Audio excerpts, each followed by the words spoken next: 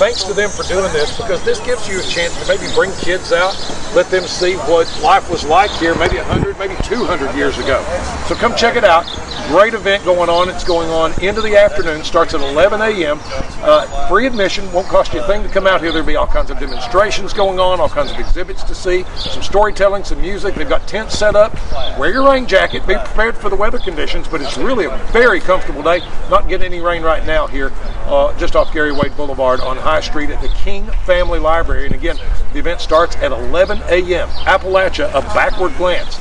It's a pleasure to be here, and it's always a pleasure to be part of events that remembers our past.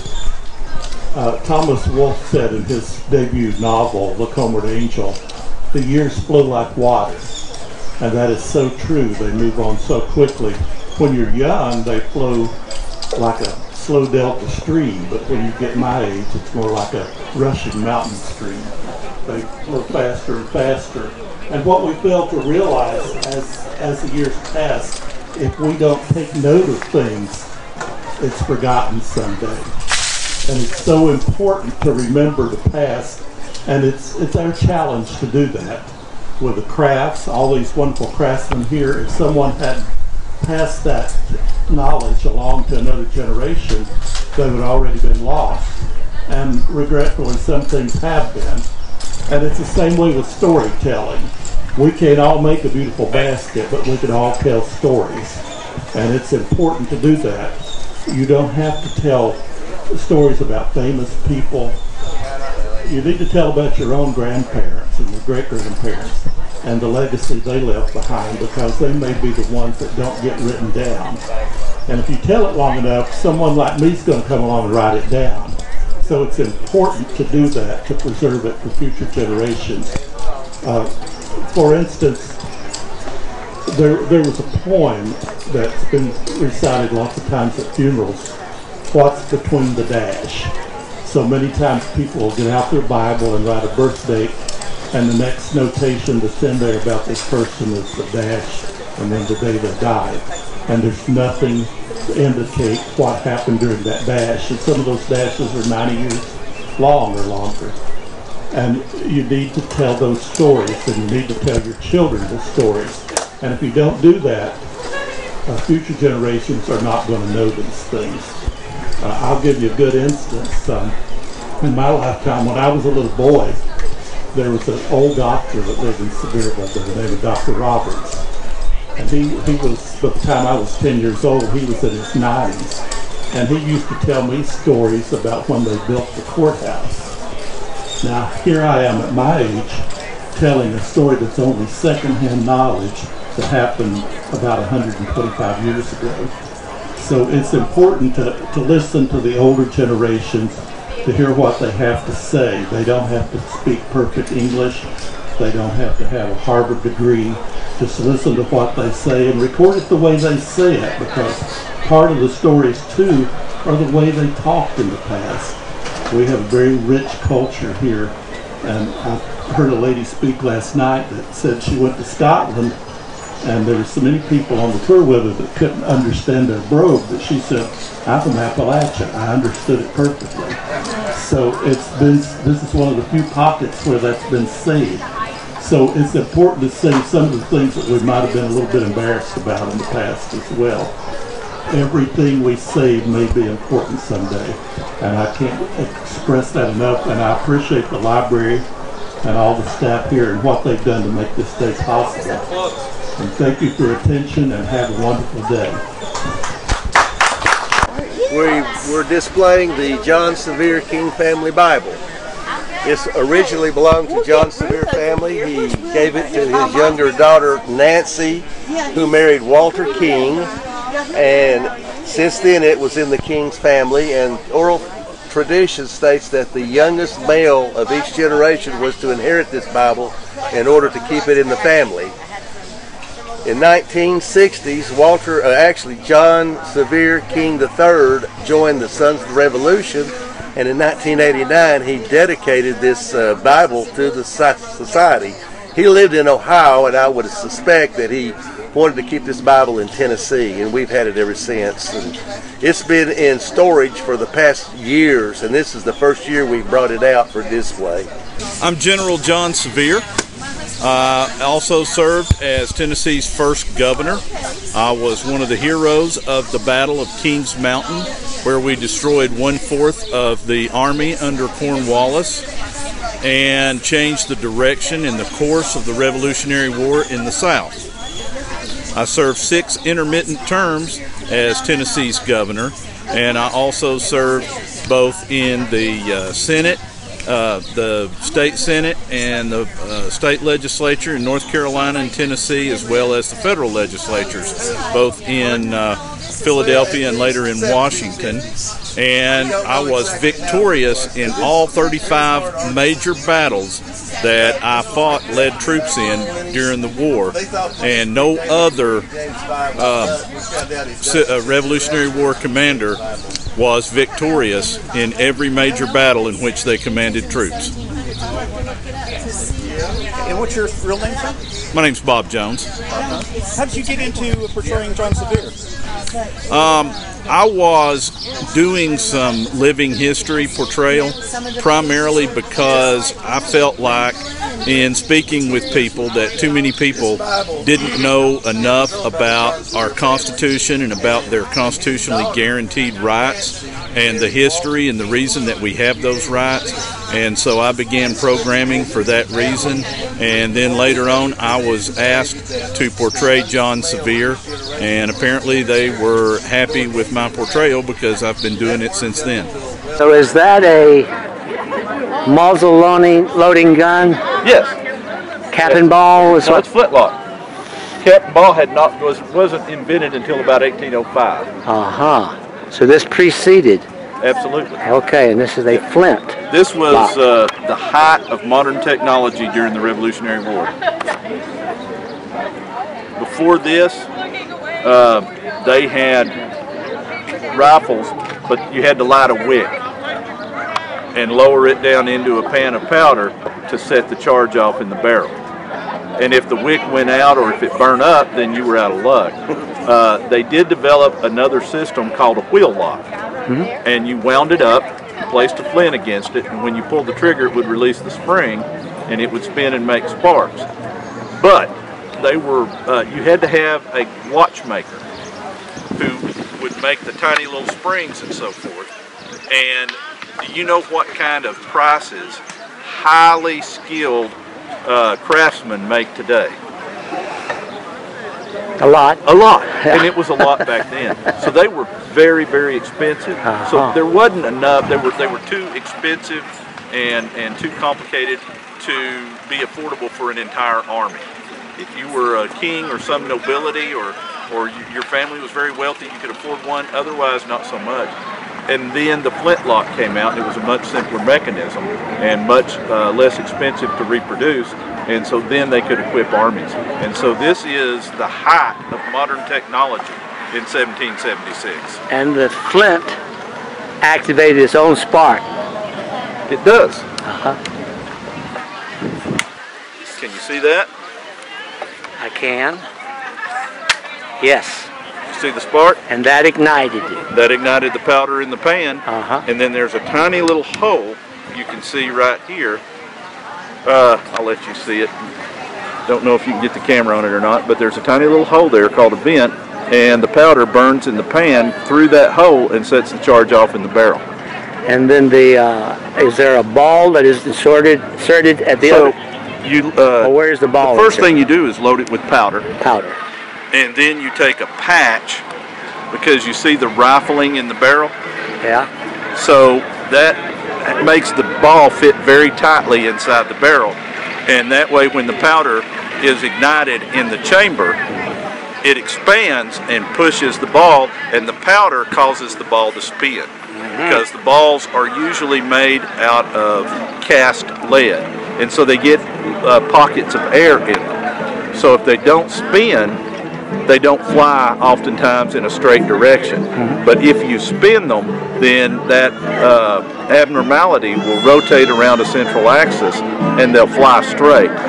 And so the smoothbore muskets are accurate out to about 50 yards, but the rifles are accurate out to about 300. So the ball is here, and yet that gas causes it to spin way up there. And well, you take the ramrod and you push the ball. Oh, you push the ball down, and gotcha. So it's seated firmly against the powder. I see. Well, who's giving us this good information? What's your name? John Sevier. Oh, you're John Sevier. Sure you are.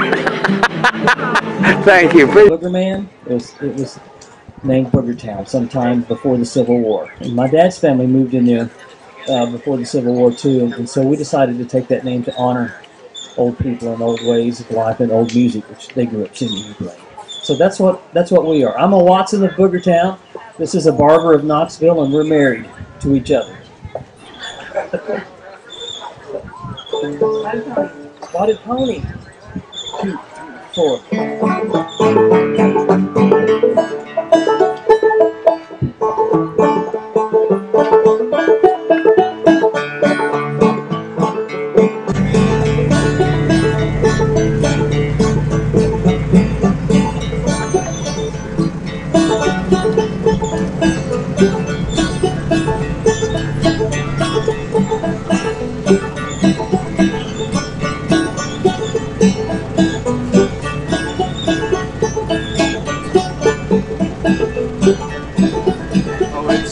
It's a typical weave. You start and you go. You can choose your diameter, and you can go halfway, quarter-way, or three-quarters, and it changes your pattern. It's really a fun thing. I bet when you're doing one, you get kind of lost in it. Well, I've done one this size one time. Instead of making it wide, I went about this wide. Right. And it took me 22 hours to stitch it because of the... Now, do you work under magnification, or do you just... No. Well, I hadn't done any like that in a while. It's been about 30 How many hours or something like that? I'd say probably 3 or 4. Okay. Not really that much time on one like that. Do you know in your head what it's going to look like, or does it just become what it's going to become?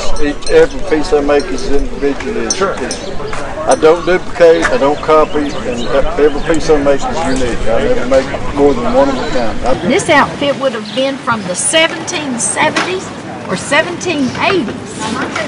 And my husband died 2 weeks ago. And they only give a widow 5 days to rectify her husband's debts.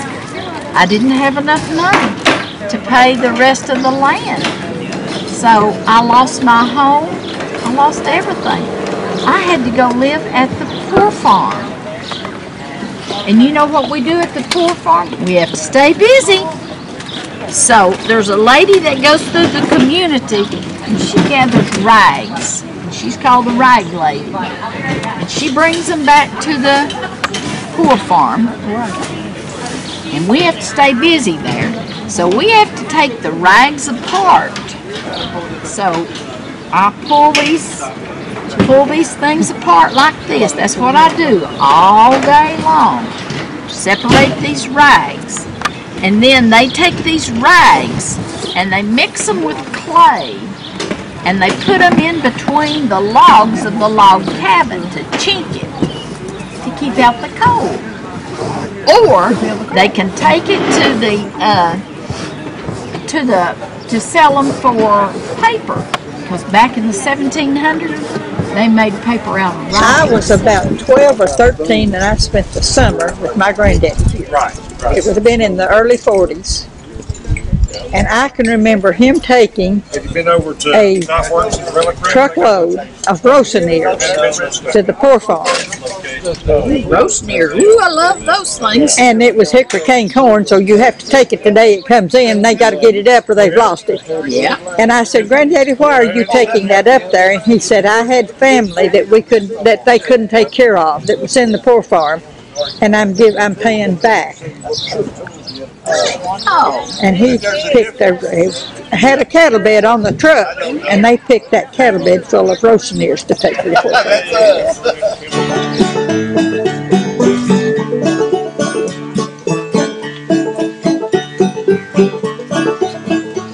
name's Renee Thrapp, and my mom and dad were born in and lived in Black Mountain, North Carolina. And one of my favorite things that they did was clogging, and they said that Black Mountain was a very small town, not much entertainment. So what they would do is on Saturday night they would clear everything out and block the intersection, and not very big intersection, but big for them. And they would have clog dancing on Saturday. So they ended up moving to California, and my father was a square dance caller, but they did some exhibition dancing, and they did the clogging. And it was a hit, and everybody wanted to know if my dad would teach it, and he didn't have time, so he said that my mom said she'd do it. So she started teaching clogging in Southern California, and she's the one that did the clogging on the West Coast and got it popular. And it was about the time that Urban Cowboy came out. So that was very popular, so the clogging became very popular. But from the time I was little, my folks would clog.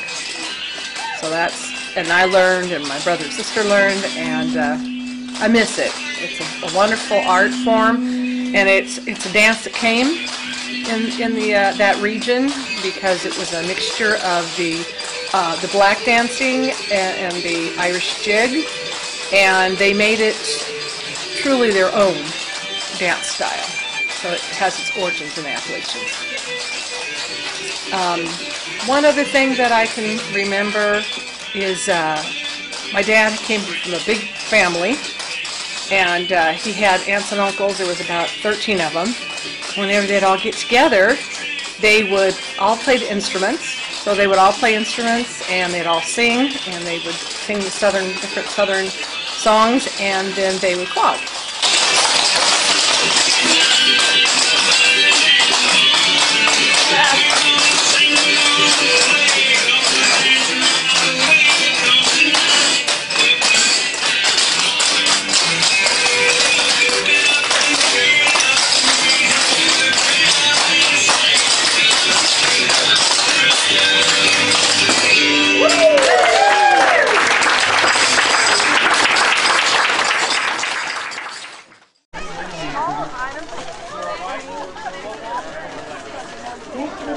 What's your name? Oh, my name is Becky Weaver, and I am a basket weaver. So you were born into it, huh? Well, married into it, yeah. So how long have you been doing this? For 17 years, so I'm relatively new. So did you get into it through the marriage, or did you? How did you come into doing this? I saw in the newspaper, in the local newspaper, that there was going to be a basket class, and thought that would be a fun thing to do, and it was. And I continued to take classes from the same lady, and then just kind of branched out on my own. So I already had a basic knowledge of working with my hands and how to read patterns, and so that helped a lot. And so you have your own place here in Sevier County? Well, we are located. We live in Alcoa, which is our home studio, but we do sell at the Cliff Dwellers Gallery in the arts and craft community. She got me into it a little bit. We'd go to shows like this or events. The woodworking, some of the woodworking I've known for a long time. But, as far as chairs, I would do, I could sell the product because I'm naturally a salesman, but I wouldn't have a lot to do. And she taught me a weave, and the rest of it I just picked up by reading, taking a couple of classes, and then kind of developed my own style. You have to center the holes, cut the dowels, glue it, then I put a light stain on it, and then get the seagrass that I use here and cut it and everything. I'd say about total probably 4 to 5 hours, 4 hours, 4.5.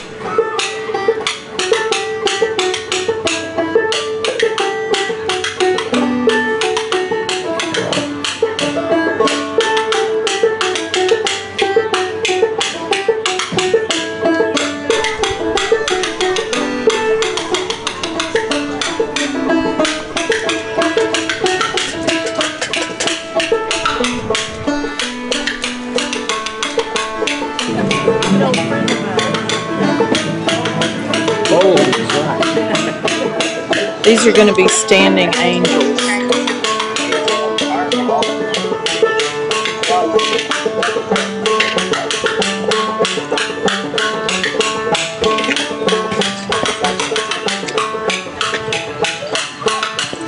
How long have you been doing this? I'll be 70 in November, 62 years. How'd you get into it? My aunt got me into clay when I was 8 years old. She started taking me to this little old lady's ceramic shop, and I ended up getting a master's in mud pies, so it stuck.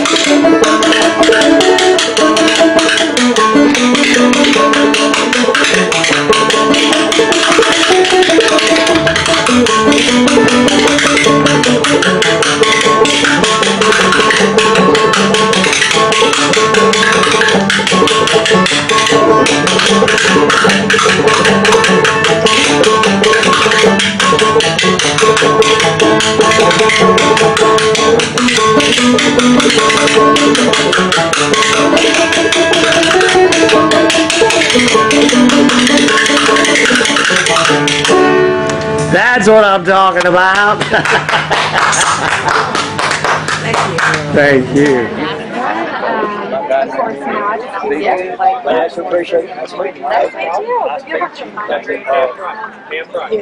So Earl, what's the difference between a crow and a raven? The raven's a lot bigger bird, and they're actually smarter. The raven's the smartest of all birds. Some guys can pick a lot. Yeah, you can teach ravens to speak. You cannot teach a crow to speak. It can't wrap its head around the language, but you can teach a raven to say hello, like a parent, sort of, you know. I'll be darned. Very, very smart. Crows are very intelligent too, don't get me wrong.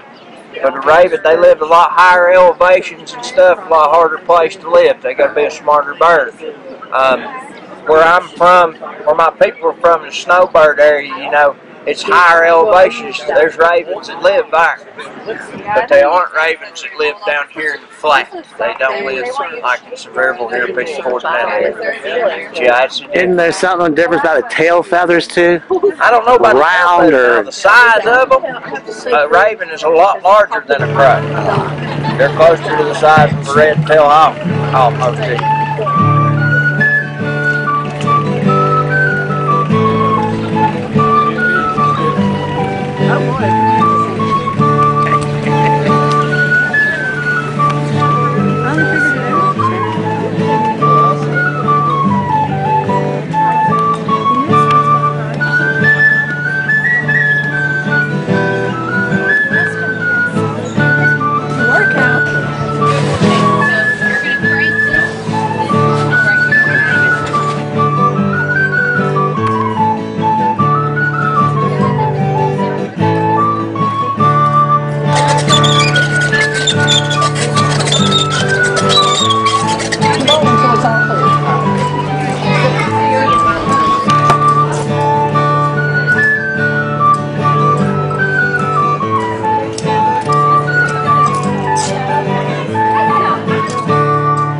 Called Job's Tears. You grow them, and they're just hard as beads, and a needle go right through them to string them. It's a. You heard the Trail of Tears? Yeah, yeah. Well, the Indians, when they was walking the Trail of Tears, picked these up off of the bush about knee high, and they made jewelry out of it, and they dyed it with berries, like berries and different berries, and they traded it then for what they needed with it. FCE group. We are the family education group here in Sevierville. We meet once a month here at the library on Tuesdays, the fourth Tuesday at 10:30. We'd like to have everyone come out and join our group.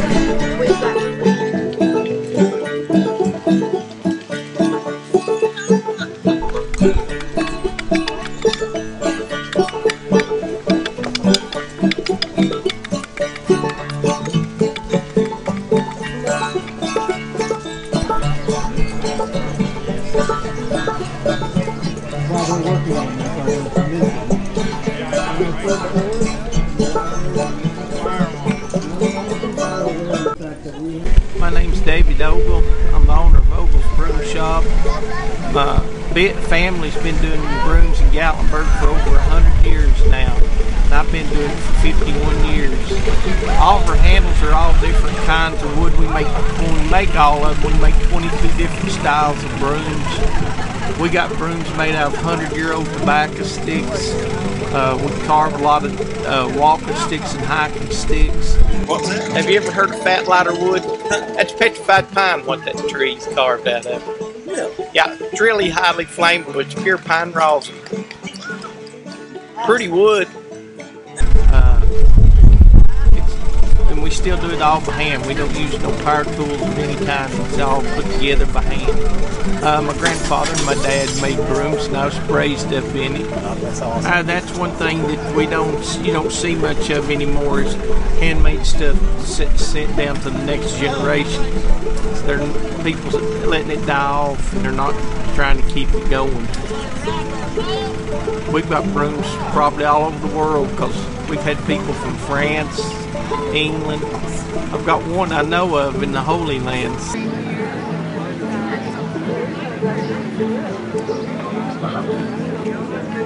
These are not rocks. What are they? These are remains of the old iron forge in Pigeon Forge. That was located right underneath the mill, right next to it. So when the water gets up underneath the mill, after it goes back down, we'll go down and we'll find bits and pieces of stuff left over from it. Well, I'll be. This is from the old mill in Pigeon Forge? Sure is. From how long ago do you think? The iron forge started about 1815, roughly. It stopped somewhere right around 1850, so we figure this has been down there at least 150 years, probably. My gosh. Now, what's the big piece? Same thing? Well, it's called a gutter iron. They would have had these big gutters that the molten iron ore would flow through into a collection point where they would start to pound it out. This was left over. For some reason, they either abandoned that one or it wasn't any good, and they just left it there, and it got buried up, and eventually we found a piece of, just a little piece sticking out, and started playing with it, and next thing I know, we got a pretty good find. That was a good find. It was a good find. Sure was.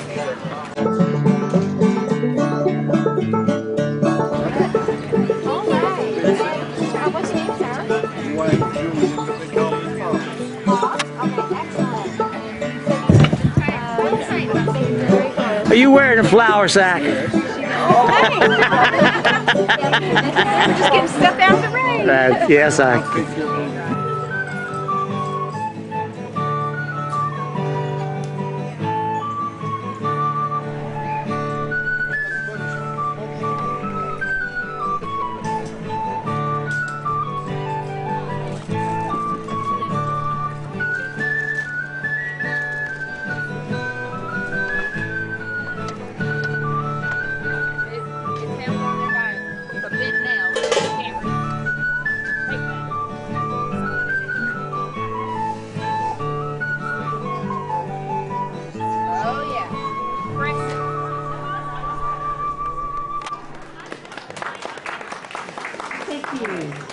We tell stories to teach us to use our imagination. The footsteps of the people that came before us. We share stories to tell important lessons to develop our youth and our children. We tell stories to show us our role models to emulate and the dark side to abandon. We tell stories as a way to transfer information, to understand attitudes, experiences, and points of views. So people have been celebrating their heritage for eons, passing it from one generation to the next. And we have this great opportunity to see how other people think and to reminisce of times that have gone by. A cherished way of life handed down from one generation to the next.